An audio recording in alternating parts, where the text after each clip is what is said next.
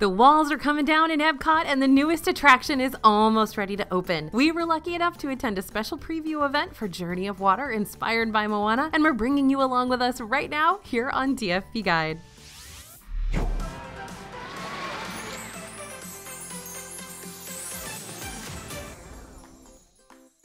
Hey everybody, it's AJ for Disney Food Vlog. Now, Journey of Water, inspired by Moana, is the brand new attraction in EPCOT, set to open in fall of 2023. This interactive walkthrough lets you play with water as you learn about the water cycle. I know, it's not as exciting as a new ride, but believe me when I say this is a welcome addition to the park. This kind of gets back to EPCOT's roots of edutainment and provides a beautiful and really relaxing attraction that hopefully won't have too long of a wait after the initial opening excitement. As I said, Journey of Water isn't open quite yet for the public, and Disney still hasn't dropped that official opening date. But we were lucky enough to attend a special preview with one of our cast member friends. Cast member previews are scheduled to run until September 22nd, and there's currently no info about annual pass holder or DVC previews, but those are a possibility. With those dates in mind, this attraction will likely not officially open to all guests until later in September or even October.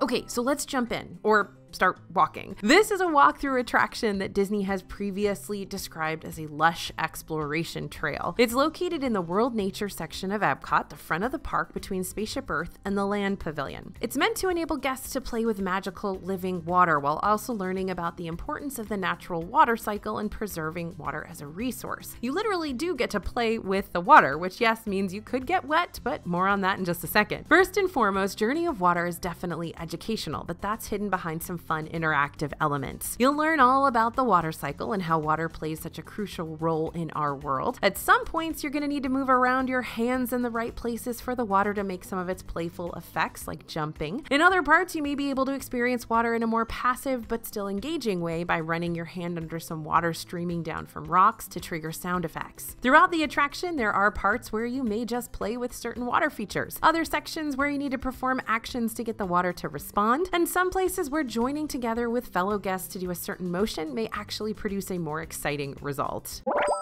Disney's created this walkthrough so that you can choose to, but you don't have to, get wet, and you can kind of control how wet you get, though you probably won't get soaked unless you're really trying. The wettest part is the waterfall, which is actually designed to part, and the water stops if you walk slowly through. If you want to get wet, you can race through it and it won't have time to stop. There's also a splash pad area that kids will definitely want to jump around in, and they will get soaked there. There are a few sections where water shoots up from the ground, but they are very obvious and can be avoided if you don't want to deal with changing your socks. And in a few very wet sections, the path diverges so that guests who do not want to get wet can continue on the dry path, and those are marked. There are only two sections that have a dry path area, a water walkover and that walk through the water curtain, so you will basically have the same experience no matter which path you choose. So if you prefer to stand back and not engage in any of the interactive elements, which primarily just involve getting your hands wet, you can enjoy this experience and stay completely dry and not feel like you've missed out.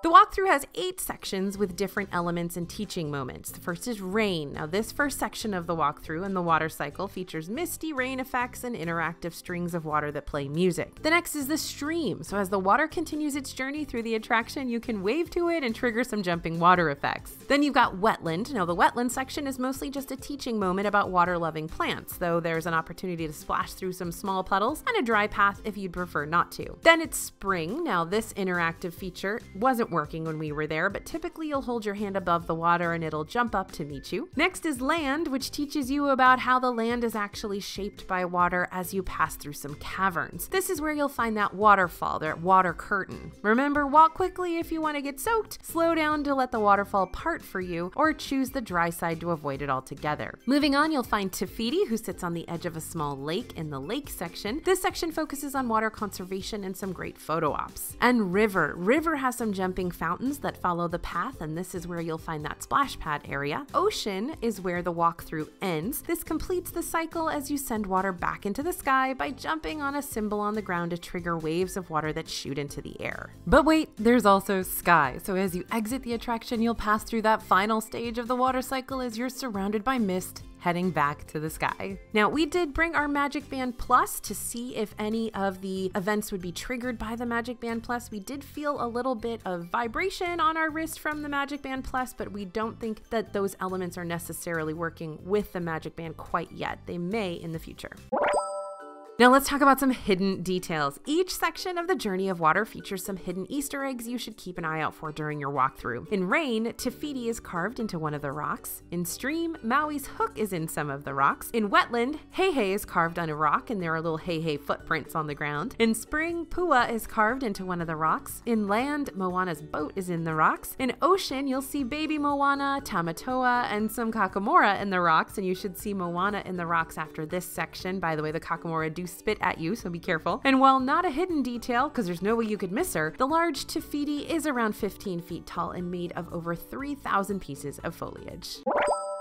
All right, here are our tips. So this is definitely going to be popular when it first opens, and you can expect lines to enter and a good crowd once you're inside, especially at those interactive water features. As things look right now, and in speaking with cast members at the attraction, it seems that Journey of Water will just operate with a standby line. So they haven't yet announced or confirmed any virtual queues, and no official word on whether or not this would be a Genie Plus attraction. There's currently no setup for it, so it seems unlikely that it'll get added. This attraction is wheelchair accessible, so just be aware that some parts of the path are wet, but these are avoidable. There is a bathroom that can be accessed from the attraction. There are brand new single-person restrooms with baby changing tables. You're going to find them about halfway through just before you enter the lake section. You know, we love a good bathroom here at DFB. There's also a water bottle filling station at the entrance of the walkthrough. If you're planning to get wet or let the kids run through that splash pad, you may want to bring a change of clothes or socks, though most people can and will stay dry. And there are a few benches throughout the walkthrough if you want to have a seat and just enjoy the serene vibes or people watch a little bit. This walkthrough is seriously stunning, and the Imagineers did a great job, particularly with the landscaping, to make it feel like an oasis in the middle of a theme park. Most of this walkthrough is in the sun, and there are several shaded sections with trees and sail shades. Shade, of course, will change throughout the day based on where the sun is, but you should find a few shaded areas throughout, though not a ton. And when we went, one of the interactive water features was not working. Hopefully these issues will be fixed during the preview stage, and that may be why the previews are running for so long.